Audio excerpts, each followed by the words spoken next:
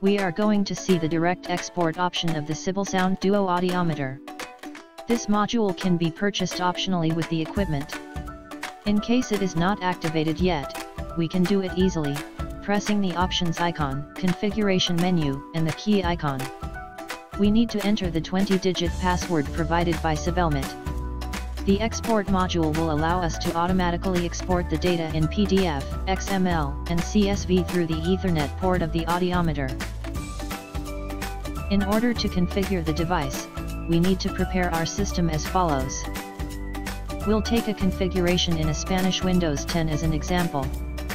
First, we have to create the destination folders on our PC, or in some location on our network. These folders must have right permissions. On the other hand, we have to verify that we have enabled the Windows Communication Samba protocol. We can verify it in the Control Panel, Programs, and Features. Turn Windows features on or off. Pressing will open a window where we can see if SMB option is activated. Now we are going to configure the audiometer. We connect the patch cable RJ45 to the audiometer and to our network. We turn on the equipment and press the options menu, configuration, and Ethernet configuration icon. First of all, the IP icon will allow us to select IP address we want for the audiometer.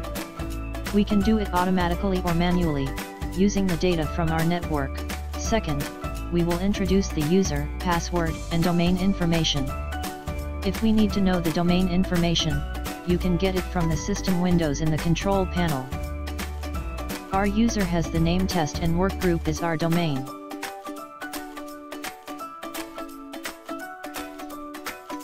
Finally, we have to enter the path for the destination folders. We have to start directly with the IP without backslash. We can verify this information in the DOS console. It will be opened by typing CMD in the run box from Windows. Then, we will type ipconfig and press enter. Here we are the IP address of our PC. 192.168.1.24. For any question, please consult with the IT department. We must introduce the IP first. /Sibelsound, /export, and /XML. We write again the same path, changing the last folder name by PDF and CSV. We can enable the auto export checkbox if we want the tests to be saved automatically in these folders. The configuration is finished. In case we want to export manually the audiometry tests, we will go to the database and select those tests we want to export. On the top we could select all of them at once. Pressing the export icon will start the process, and the last column will show OK on the exported tests. We will be able to open all the PDF exported tests. As you can see, this option of the Sibelsound Duo allows us to get the results of the tests easily, without any direct connection to a PC.